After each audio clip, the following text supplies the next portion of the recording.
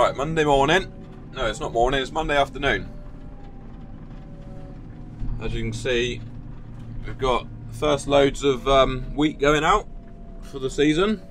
That's the first one there, right there. George is in charge of that, new George. He's in charge of grain. What I'm doing is sorting out some fertilizer. Well, sorting out the fertilizer shed. I think we've got some MOP. Oh, we've got a gator in the way.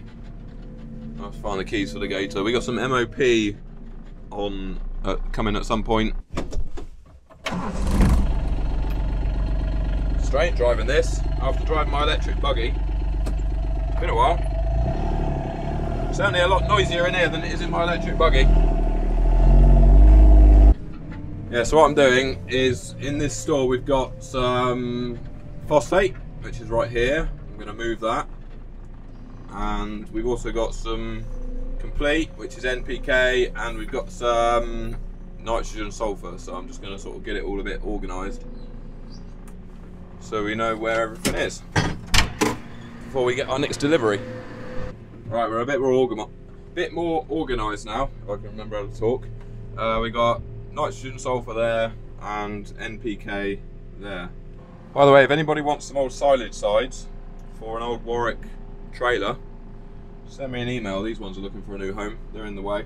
I expect we're going to have a bit of a queue in a minute. There's 2 more. Oh no, there's already 3 here. I think there's 4 coming this afternoon.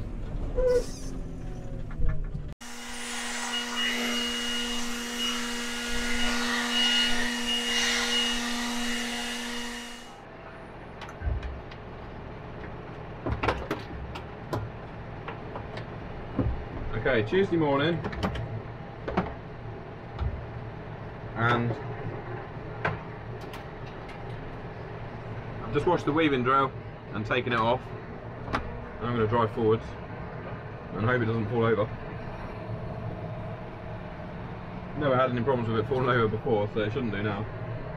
It seems to have most of the dirt that was on the drill is now on the tractor, so the tractor is going to get a wash later. But before that, I'm going to go up to farm 2, pick up the Vadestad drill and bring that back here and wash that.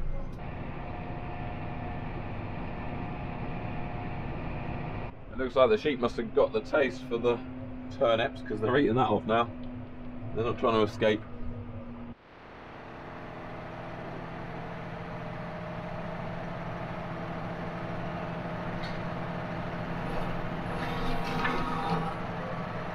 If you're wondering why I haven't used this Vadestad drill that much this autumn, it's because we only use it in real dry conditions when the dust is blowing, and I don't think we've seen any dust since the 27th of September, was it?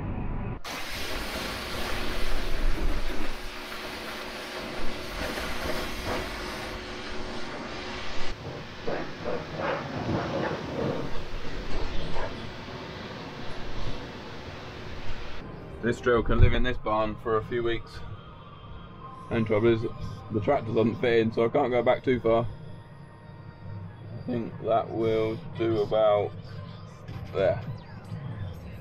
Alright, Thursday today, and as you can see I'm unloading some fertiliser.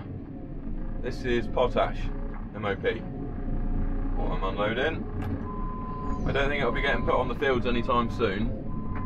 Normally we do put it on in the autumn. And if we do get a dry spell in November, it may get put on the arable fields. But right now, the fields are awash. When it rains, it pours in England. We had 20 to 30 mil Monday night, and then last night, as in Wednesday night, we had another 28 mil. It just, like I say, when it rains, it pours. It just absolutely chucks it down. It seems to be the way it goes these days. So we can get 4 on here. Got it. Need one of those bag lifters with the hydraulic side shift. There we go, we got it. We got it. This is load 2 out of 2. We had one yesterday. We spent the day yesterday washing more kit, We wash the header, I wash the Bateman, jobs like that really.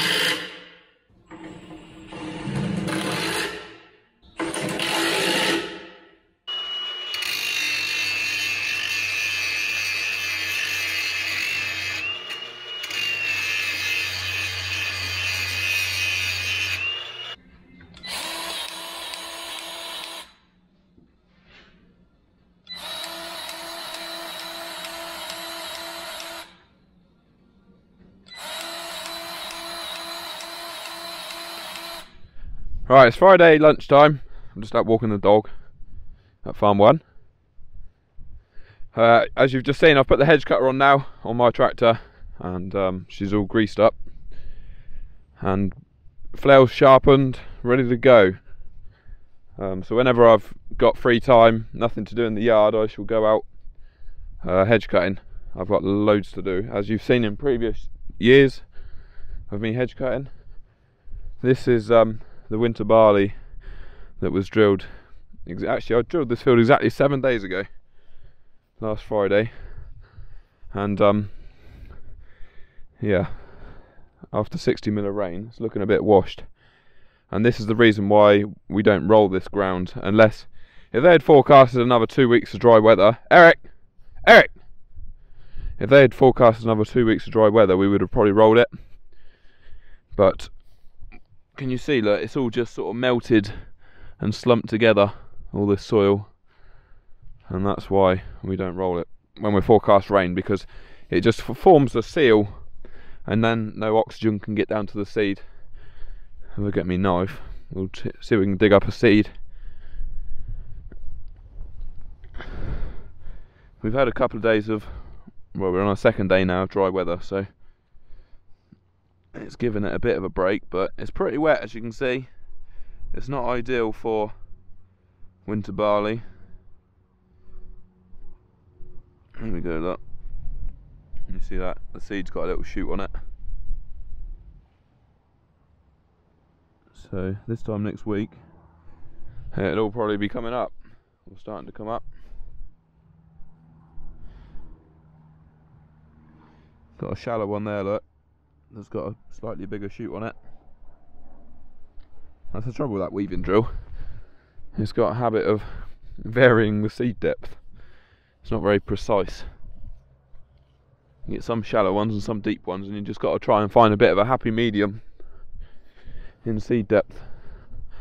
Right, it's a bit windy right now. I'm hoping that the wind's going to die this afternoon, die down, and I've got to go and do some spraying on the winter barley up at Farm 2. Alright, last job of the week. It's Friday afternoon. The wind has dropped down enough to be able to come out spraying. Eric's on hare watch. He likes watching out for the wildlife. And yeah, I'm just getting this 70 hectares of winter barley sprayed. What we drilled back in September. Barley's looking well. Seems to be getting over its chemical take-up quite quickly, and it is growing. What I'm putting on this barley is an insecticide. Basically, the seed used to come with a dressing on it, well, an insecticide dressing on it, but that got banned, so now we have to spray it on, which isn't really very good. I think it was probably better just being on the seed, and then anything that actually tried eating the leaf would have been killed, instead of every insect that's on the floor right now is going to get killed. So I don't know why the government, well, the government banned the neonicotinoids because of they say it was affecting the bee population in flowering crops. So I don't know why they banned it on cereal crops, which is very annoying. It's the same on the wheat. We have to spray that with insecticide as well, because otherwise what we're trying to kill is the aphids, because the aphids spread the disease, which affects the crop basically. BYDV is the disease. I'm trying to drive with one hand. If you're wondering why we've got a big bare patch here, it's because we're going to bring a load of muck up here in the winter and tip it there. This is nice free draining soil here. I'm up at farm 2, hence I'm driving around out in the fields. You wouldn't be driving out in the fields at farm 1, as you saw earlier. I'd be making ruts, but this is all free draining, chalky, flinty soil. Yeah, so I get this job done this afternoon, then that's me done for the weekend. I'm having a 3-day weekend this weekend because the wife is going away with her sister and mother. So I'm looking after the kids, so I've taken Monday off.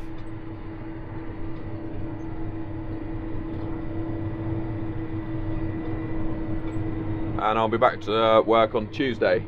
And yeah, I've got a few things planned for next week, which I will record or video. So I shall see you then. We got a cracking sunset tonight. At least this machine does come with a good set of LED lights. You can see where we're going. You can see the booms.